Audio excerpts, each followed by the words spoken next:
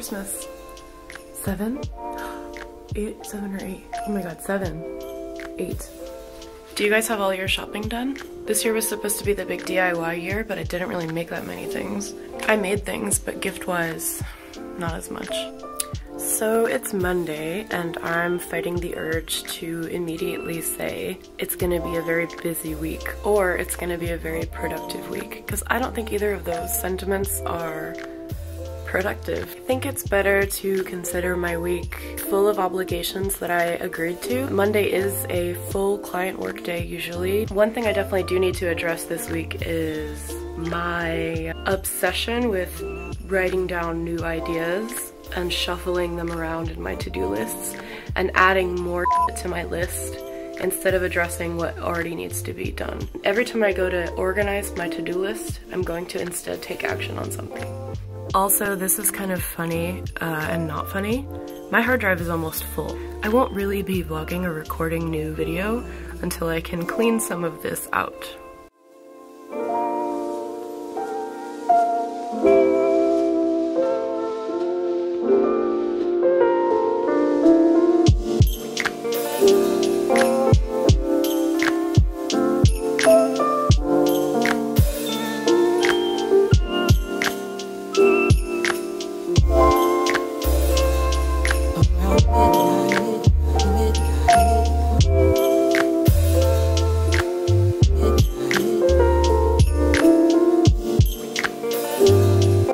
Just arrived. Happy early Christmas to me.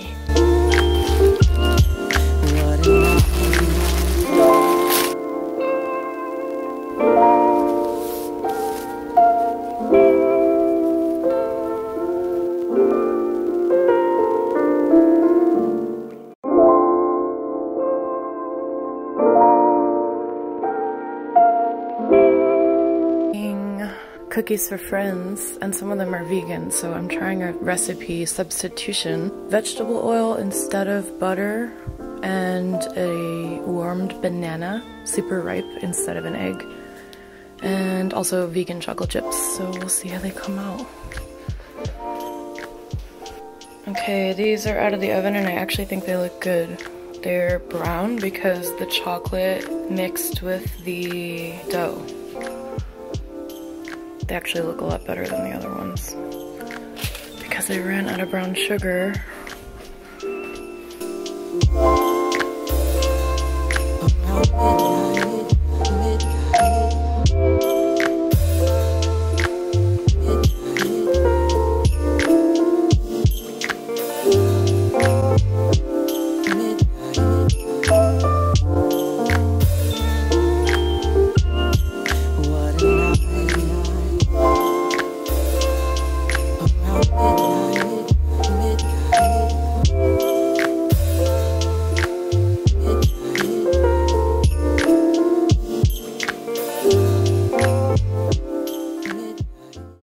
I must introduce you to the ornaments that were made at Sarah's craftsmith's party, which was incredible.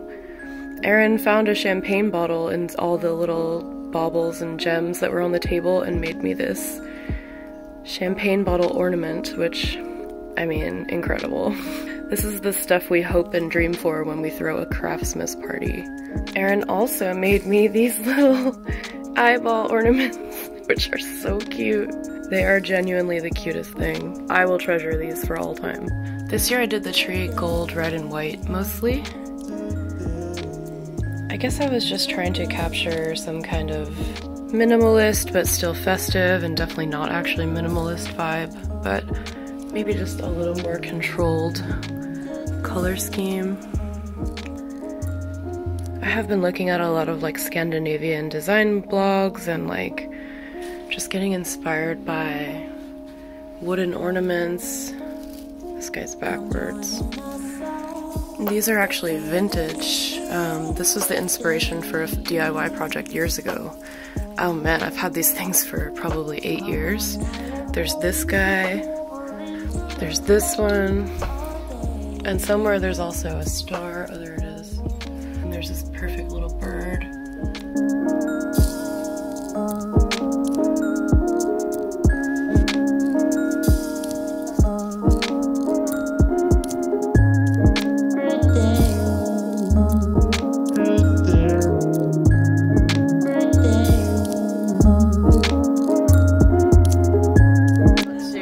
that to Georgie or Eduardo. Like, what happened? Well, Michelle's glitter nails, which she was putting on in the car.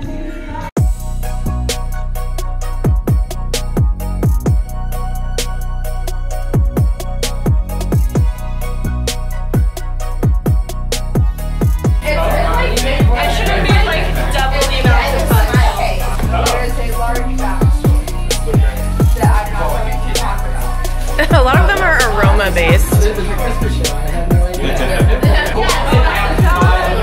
you in the vlog? Oh, I'm not in the vlogs. Oh, yeah, you are. Merry Christmas! I love how I feel like there was a clip of your vlog where I said we should just make a compilation of that, and then you go, we did it. Oh look, now we can be well lit by the tree. Everybody's over here on the floor. Come over here! We're vlogging. Oh my god! What a festive bunch!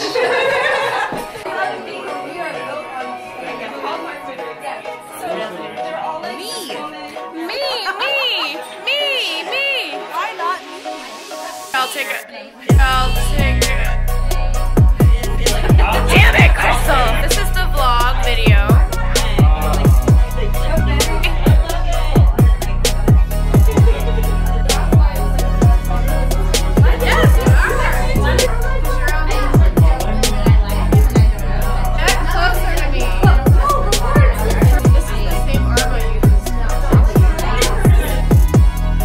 Then you're gonna blame it on me that I'm not taking good photos.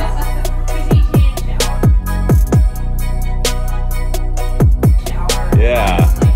Do that smile on the side. Shit.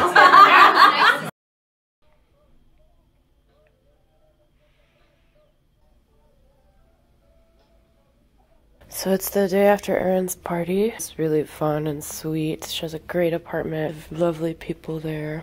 However, the punch she made was so strong and didn't taste like there was any alcohol in it. So there's a lot to do today, and I took an aspirin.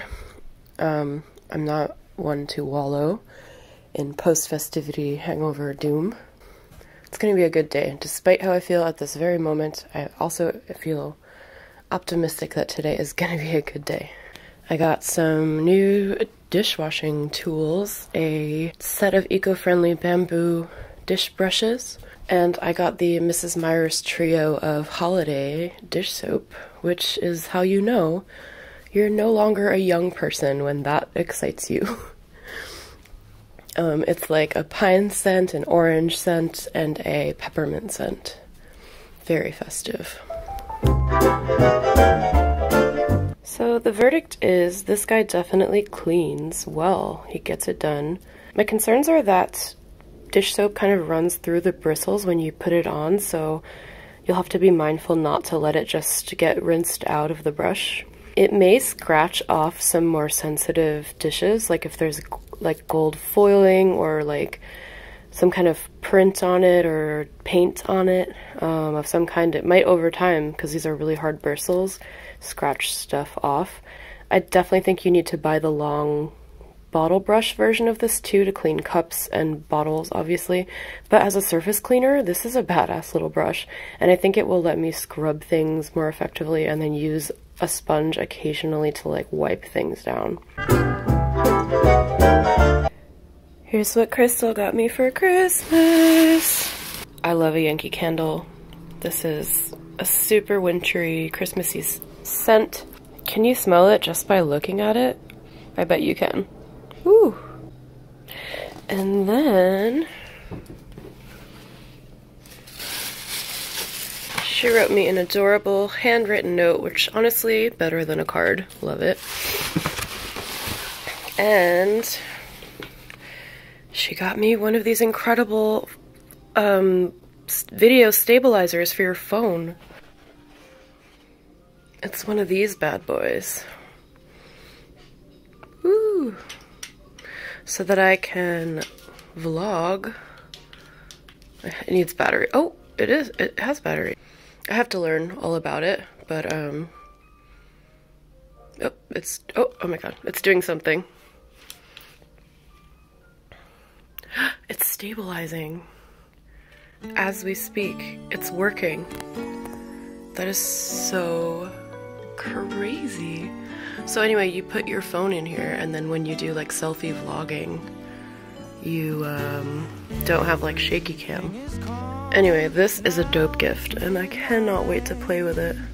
Everybody's sleeping, all is peace, and I'm still hanging round in a house that's filled with lights, walking through a midnight wonderland. The wise man keeping watch, now it's midnight, and though it's cold outside, we're staying warm, and the star will always shine. It's the season for all time, walking in our midnight wonderland. So it's Thursday, and I'm about to go to meet my mother at Grand Central. We're going to the Plaza today for Christmas tea.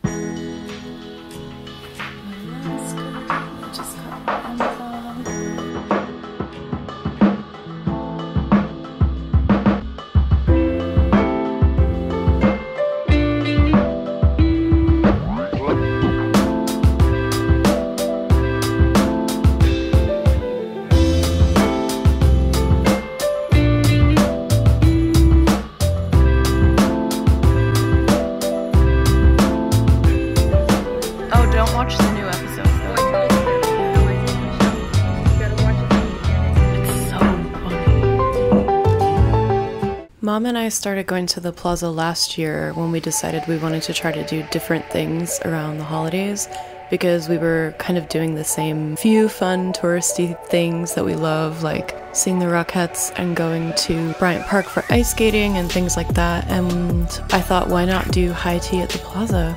And after we went to the Palm Court, that was it. We were sold. So it is expensive. High tea for two. The bill comes in at just under $300, I think. It's a prefix, so you get champagne, tea, and so much pastry and so many savory breakfast things or little mini sandwiches or whatever that you cannot possibly finish them all. They actually give you a very fancy little to-go box to take things home in. And it's super cute. I love going there and seeing their giant Christmas tree, and like, it's just a really fun experience. If you're ever in New York and you want to do something extra special, I definitely recommend that. I think they have high tea all year round, and during Christmas they have Christmas tea, so you can go on their website to find all the details.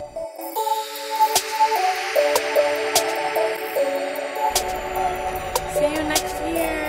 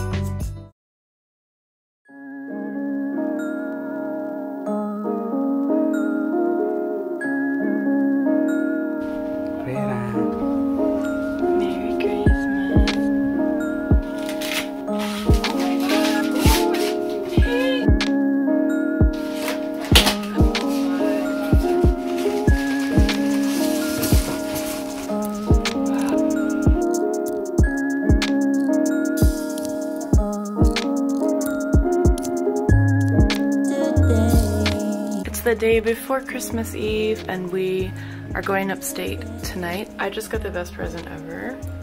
Eduardo just gave me a record player and it's so cool. Now I can buy all the chill hop vinyls. I'm just looking forward to like having a cocktail party and playing vinyl records because that's what fancy people do. I have a ton of stuff I have to do before we go upstate tonight. I have to do errand running. I have a meeting online at 10:30. I have client work I have to finish. And I have to pack, I have to clean, I have to do all the things. I slept for like 8 hours or more. And like, can you tell? I don't have that like fat, bloated face I get in the morning when I don't sleep. I'm gonna be starting a new skincare routine next month. Meaning next year, but I figured it's best to make that like a whole other video because it's gonna be a whole thing. I'm feeling very Christmassy. It's a bit meta, but one of the biggest things I have to do today is finish editing all these Vlogmas episodes because I'm way behind. So I'm gonna go do that. Oh, I also am a trader and I started playing The Sims 4. So sorry Sims 3, I just really wanted to try it and it's so fast. It's so much faster than The Sims 3, I wanna cry.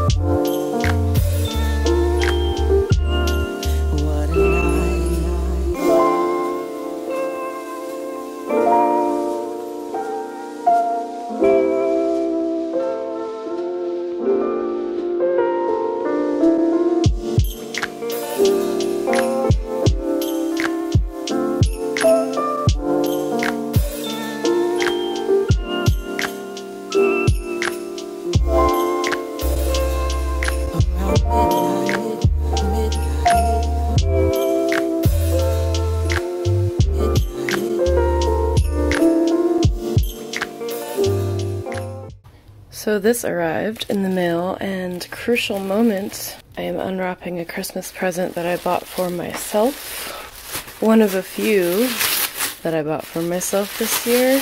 Not that I've been particularly good this year, but I figured this gift will inspire me to be better. How? I don't know. What we have here is a silk belt. You know, I was thinking the silk belt was overpriced when I saw it on Etsy, but now that I'm feeling it, it's just so luxurious. It is ridiculous. You can tell even looking at it how lovely it is. And the main event,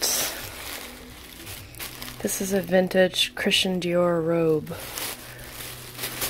which Dior made sportswear back in the day that wasn't really designer price point, but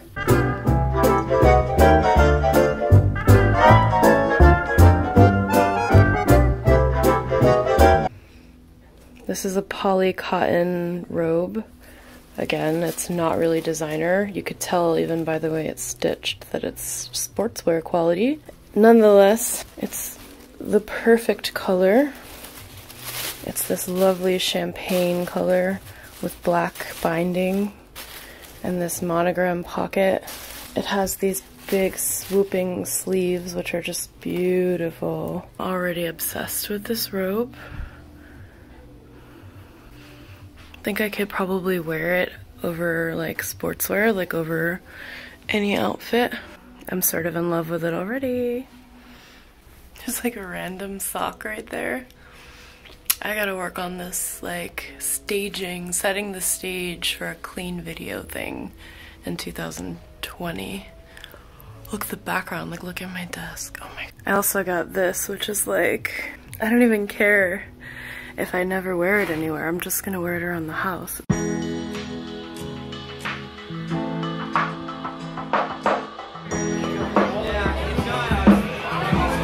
it's video, right?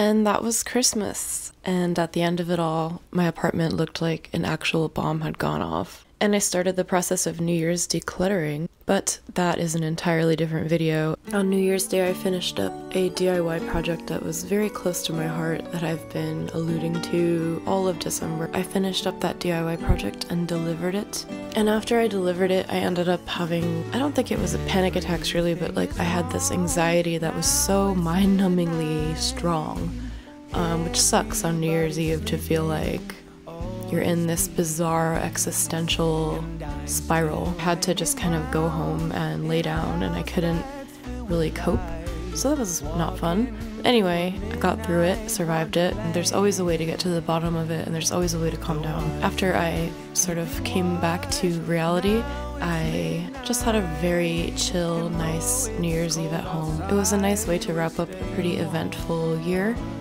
and it's been really fun documenting this whole holiday season and sharing it with you guys, so thank you for watching Vlogmas, and it was fun. I hope next year I can be more organized about it, and maybe when I compare these videos to those videos, I'll just have reached a lot more of my goals aesthetically and learn new editing techniques and, I don't know, find ways to make it more fun.